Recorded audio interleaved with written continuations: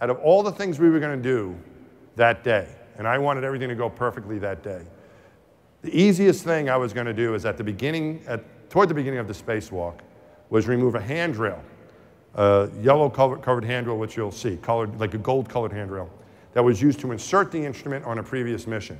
Now it was in the way, and it needed to be removed because it was blocking about 4 of those 111 screws, and we had to get all of them out. So the easiest thing I was going to do with the big power tool was remove this handrail. 4 screws at the top, 4 screws at the bottom, big hex screws, no problem, never a problem in training. We had backup plans and easy outs and screw head destroyers and all these fancy things for the small screws. But those big screws on the handrail, even I couldn't mess those up, right? This is what happens. You see red lights. I'm not getting a good torque reading on my power tool, and then I look and I realize that I've stripped that screw. And I quickly realize what I've done. Screw's not coming out, handrail's not coming off, plate's not coming off, power supply's not being replaced, we're not bringing this back to life, we'll never find out if there's life in the universe, and everyone's going to blame me. There was no one else to blame. I was the only guy there. Me and my buddy Mike Good, but he was watching me. And it's like, it was obviously something I did, right? I couldn't say, oh, I don't know how that happened. You know, you're the only guy that was there.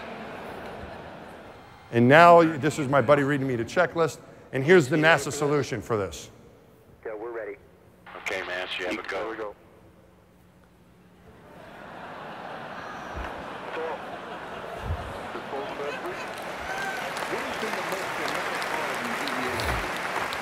Start off, Whitefield.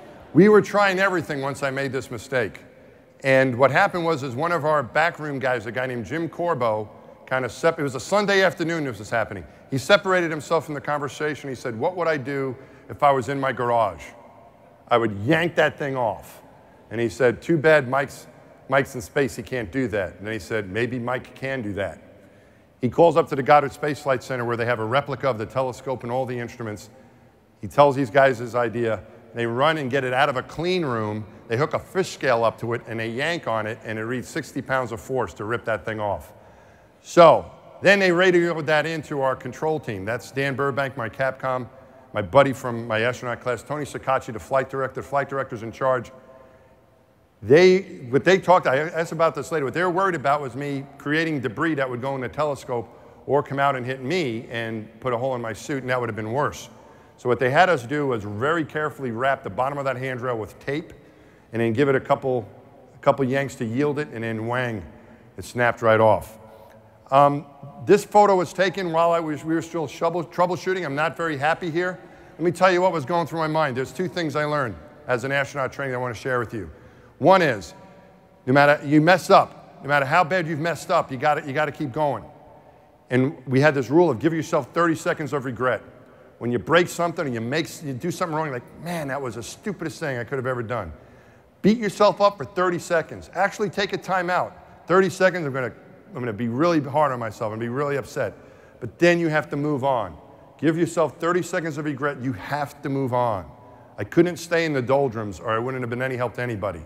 The other thing I remembered from my training was, no matter how bad a situation is, no matter how bad you've messed up, no matter how hopeless it appears when you've broken something, you need to remember, you can make it worse. Because I don't know if that's ever happened to you.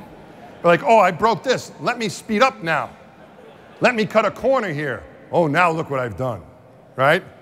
And I was definitely in that situation. I was ready I could have made it worse. I could have started losing tools. I could have unhooked myself. A lot of things could have happened. I can't make this worse. I've got to get help from my friends, let the control center try to come up with something, and then maybe it'll work. And it did, and then I was a happy astronaut.